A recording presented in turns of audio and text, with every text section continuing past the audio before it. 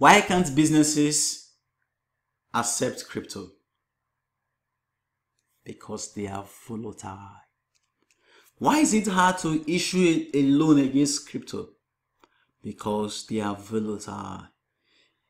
Bitcoin can go up 20%, 10%, and then fall off, boom, down. There are crypto projects that are losing like 60, 40, 20% of their value per day, gaining like okay, let's see crypto trending, gaining and losers. You are seeing something that is gaining almost like 250%. It's crazy. You are seeing something that is gaining like 76%. It's crazy. It's what? It's what? It's crazy. Now, look at something. Let's look in the last 7 days. This platform is losing 57%. Last 24 hours, 19%.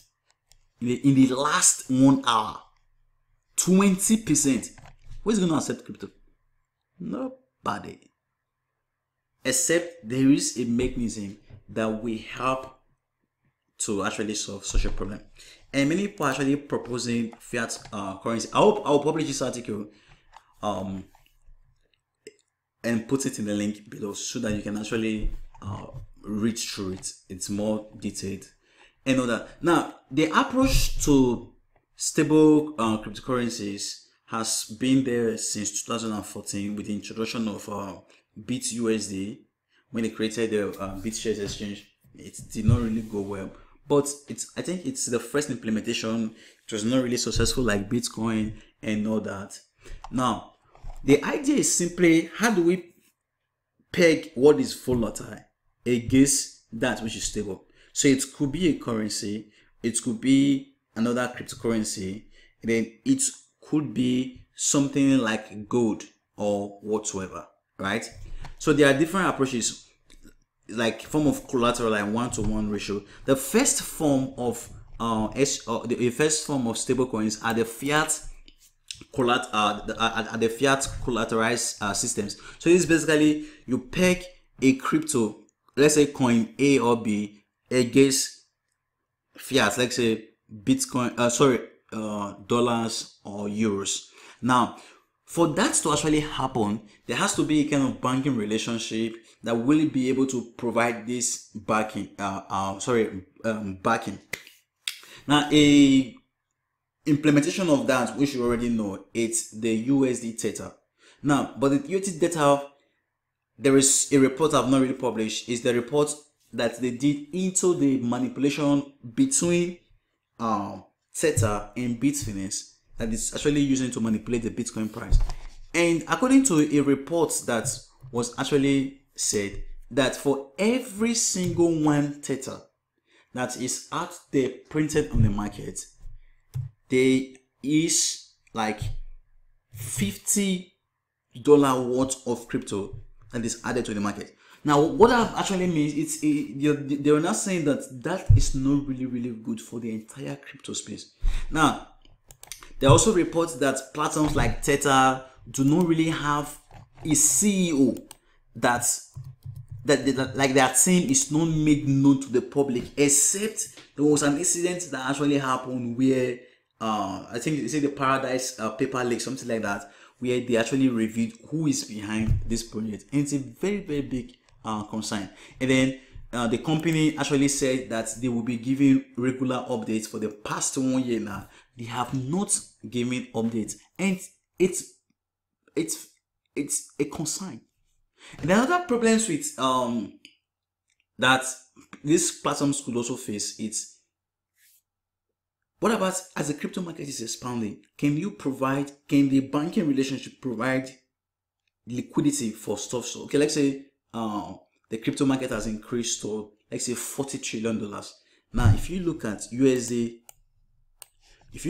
Tether now, the market cap is like, let's say, $2.5 billion. And can they provide liquidity of up to like 450 billion? You know that? Now, the USD business model is not known. Probably like some person say they charge you like transaction fee if you want to convert and all that. When you want to buy the Tether maybe with dollars, and maybe the money is any interest in the bank and those other stuff. So Tether has a lot of concern. The next thing is the crypto collateralized kind of form of stable coins. So what that simply means is that you're pegging a crypto against a crypto in a one-to-one ratio and all that. Now there are it all differs most times. It all differs, but I will be giving a quick example, like the Makerdao. So the Makerdao uses a kind of, okay, let me not go to that. So let's say to use X amount of stablecoin A. So if you want to use stablecoin A and you want to use X amount of it to hedge Y amount of coin B, so that your coin now, so this is your coin, and you want to, your coin is coin B, and you want to use stablecoin A, you have to have X times Y amount of stable coins to be able to hedge for the Y amount of coins you have. Now, it's very volatile. As you can see here, I wrote, it's fascinating as that we should help is seeking help. Because even though you are creating stable coins, there's something called threshold, right? There is a threshold. As the first time I came into investing in cryptocurrency, I was like, what kind of coin is Tether? It does not increase, it does not decrease. It was later I began to understand, oh, Tether was not really actually a coin. Tether is a kind of hedge mechanism. Because Tether is like $1, 1 cent, then 0.98 cents. Just fluctuating between those kind of ranges and all that.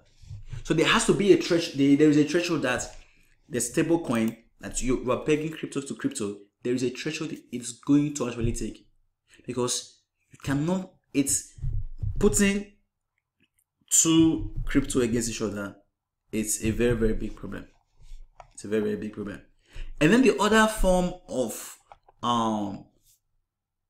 stable coins are the non-collateralized stable coins. So these are the kind of coins that uses a kind of central bank like mechanism or algorithm to artificially control, or using smart contract to control the circulating supply of a coin.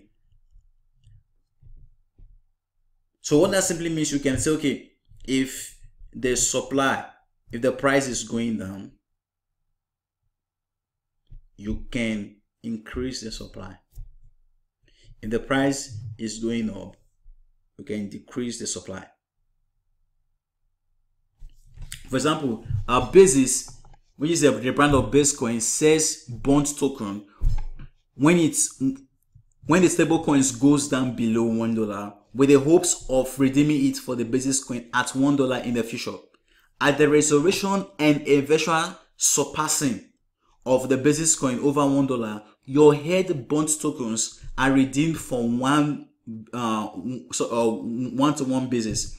Using base share, it pays users who held the tokens, which when they increase its supply. The complexity around this concept centers around its 3 different coin systems, including inside one system, and it uses and its success is being predicated on the belief of getting people to buy the bond token with a belief of getting a higher price out of it. I've said a lot of stops. Let's check the coin.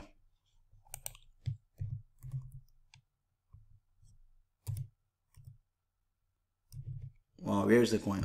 Is it not yet in implementation? Now, I didn't really check on before doing this video. So what that coin actually does is, if the price is going up, if the price is going down, they will issue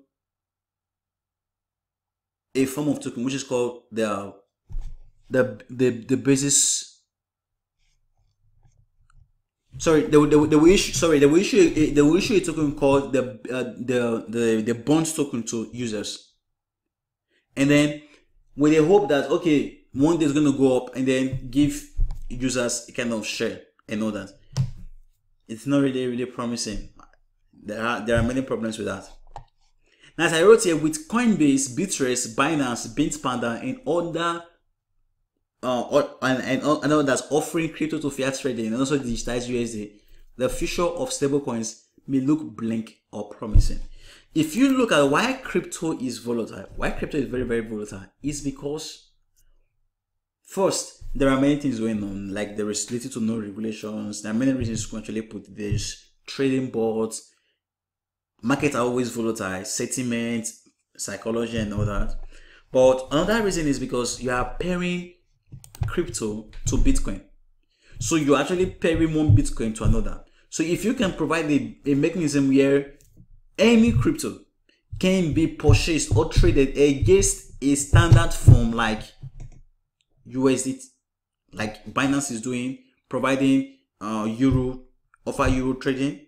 Bittrex is trying to offer USD USD trading. If you can bring such system, it's going to help with the volatility.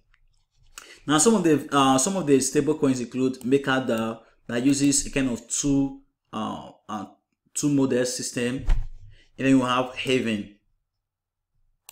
So Havven uses a dual token system where one set of tokens, which are called the nomis, are used for day-to-day payments, and the corresponding transaction fees goes to the Havven token holders. The staking and liquidation of Havven tokens are responsible for the minting and burning of Havven tokens. Let's see the token we're talking about.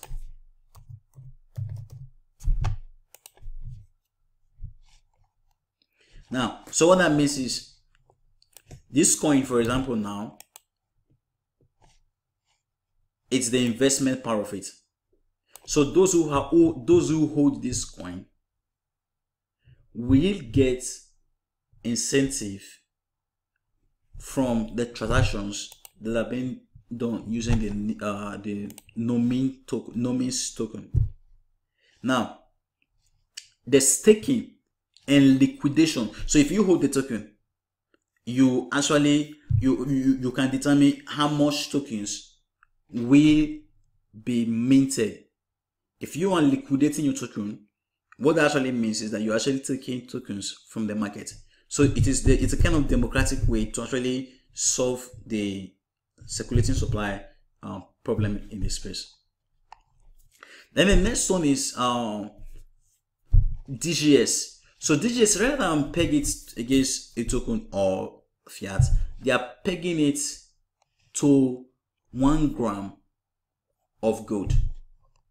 Now there are concerns like what is gold being used for? There are concerns like transparency. Okay, do these people actually have the gold and all that? Then another platform is Trueusd.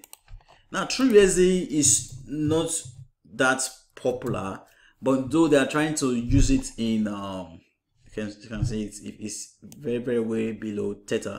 Tether has actually established itself, but Tether can be taking up the space and all that. So Trueusd is another one in the system. So Trueusd leverages fiat banking and verifiable escrows that allow anyone to transact directly with the bank as against Tether that holds your money, and one has to undergo KYC in order to redeem their Trueusd. Many exchanges are also quickly adopting it and also have a publicly verifiable thing. Now, many of them are actually popping up and all that. If I'm not mistaken, there is I hope I get this correctly. Alchemist, I see you. Okay.